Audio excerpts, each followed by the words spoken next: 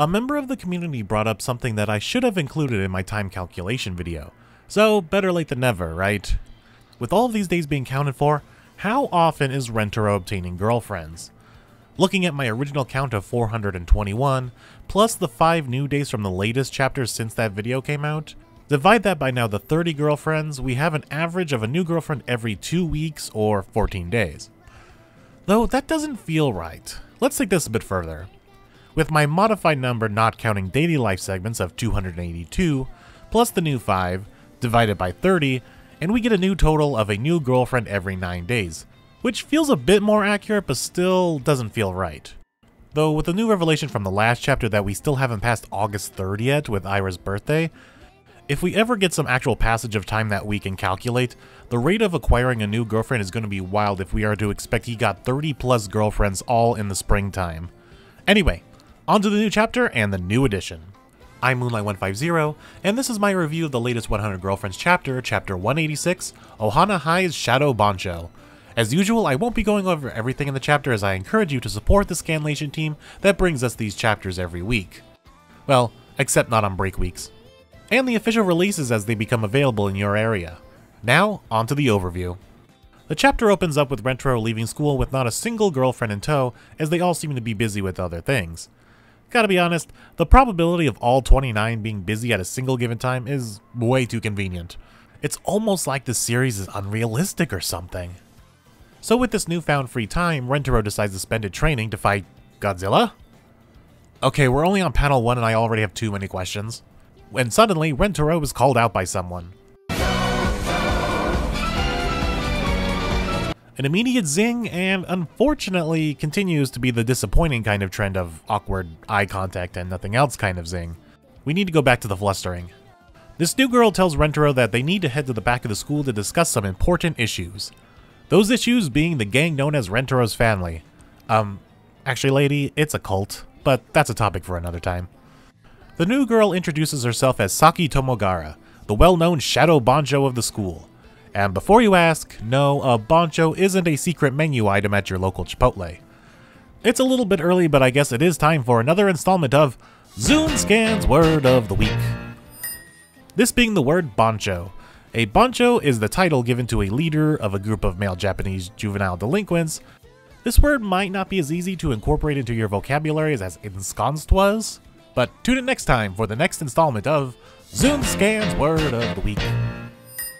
Rentarou begins to panic to not only the fact that he is face to face with the Shadow Bancho of the school, and that he's never heard of her, but he doesn't even know who the actual Bancho of the school is.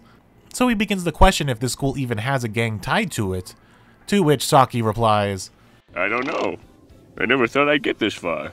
In a panic, she starts naming off some characters who might be the actual Bancho of the school, like a big buff third year or the captain of the Kendo club. Wait, that last one sounds familiar. As well as some rumors of a wall-crushing tsundere chick. Nice to hear that Rentarou has basically assembled every possible leader in the school and his family already. Rentarou asks why she wants to be the Shadow Bancho instead of the actual one for the school, only for her to say that being the Shadow one makes you more important. It's a bigger title to have. Rentarou then asks if she's the greatest student, as in maybe the strongest. And no, I'm not making another Danganronpa joke, it's too soon since the last time I did that. Saki then proclaims that she is the most important student because she is the oldest in the school. Clearly that can't be the case, right? She would be around the same age as the rest of the third years. Unless somehow she was older. Oh, so yeah. Turns out she's actually repeating her third year. In America, we would call that a super senior.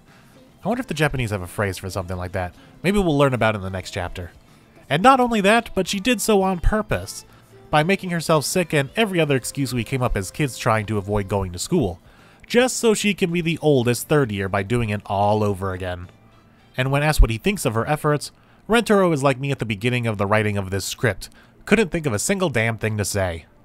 Also, I don't know how I feel about the snake vibes in her design she's giving off here. Mainly, it's the eyes. You'd like to see how snake-like I can be. Saki begins to lay down the law regarding the gang known as Rentarou's family, but Rentarou tries to tell her that they aren't a gang, only to be cut off because she's getting flustered that he is calling her Tomogara Senpai, to which we learn she really likes that. Pleased with how things are turning around, Saki invites Rentarou to her usual haunt to hang out and treat him. And it turns out the place is actually called My Usual Haunt. Fitting. There we meet the kids that Saki has turned into her own little crew. Corporate needs you to find the differences between this picture and this picture. Intel has told us there are at least 7. They're the same picture. She then gets them all, including Rentarou, a treat, saying this is the role of a senpai to treat her juniors.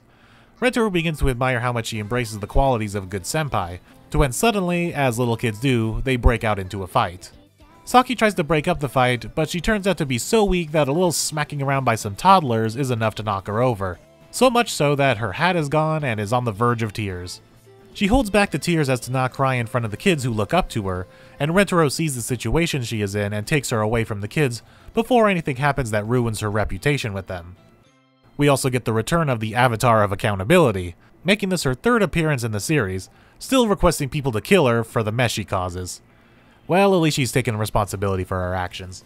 Saki then thanks Rentarou for coming to her rescue and getting her out before she cried in front of the kids, but denies that she wasn't actually close to crying.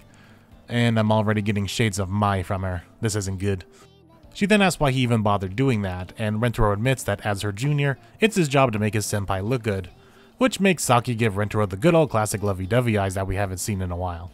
She goes more into her backstory regarding how she hates being looked down upon, both figuratively and literally given her height, just fully admitting her superiority complex, and calls Rentarou the best of the best kohai, which leads to an immediate mood shift of the tsundere flavoring variety, as she tells Rentarou not to bottle up his feelings and that it's perfectly normal for a young kohai to fall for the seniorest shadow bancho around, whatever that means.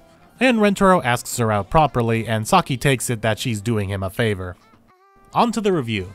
I'm real curious how she's going to mingle with the others. Her headstrong personality of wanting to be superior to others will definitely come into some kind of turmoil when meeting the rest of the family. She may be the oldest student there, not counting Ira, who goes to a different school, but she also must compete with the likes of 2 teachers, the chairwoman of the school, and a grandmother. Then on the other side of the spectrum, she is already aware of people like Kishka and Karane that she'll have to compete with. Then you also have the physically big members like Yamame and Usa-chan. She's going to go into senpai panic mode by not being the oldest of the group, or the highest of any kind on the hierarchy. Hell, until Girlfriend 31 comes along, she's also going to be the lowest on the pecking order by being the newest girlfriend. Boy, I wish it wasn't break week because I need some answers now on how she's going to mix with everyone. And it's going to be interesting to see who she pals around with the most. Meru was kind of easy to guess that she leaned more to characters like Shizuka because of the book connection. With this one, I have no idea who she's going to connect with. Anyway, like I mentioned in the past few videos, it's break week next week, so no new chapter to go over. So I'm going to have to get to work on that break week theory video that you all voted on. Now I just have to figure out a way to talk about this idea and make somehow a cohesive script about it. And as you wait for that theory video, or wait until break week is over, you can also check out my review of the newest harem rom-com manga, I Can't Choose a Childhood Friend, where I went over both chapter 1 and 2 in the meantime. I've been Moonlight150, and I will see you all next week.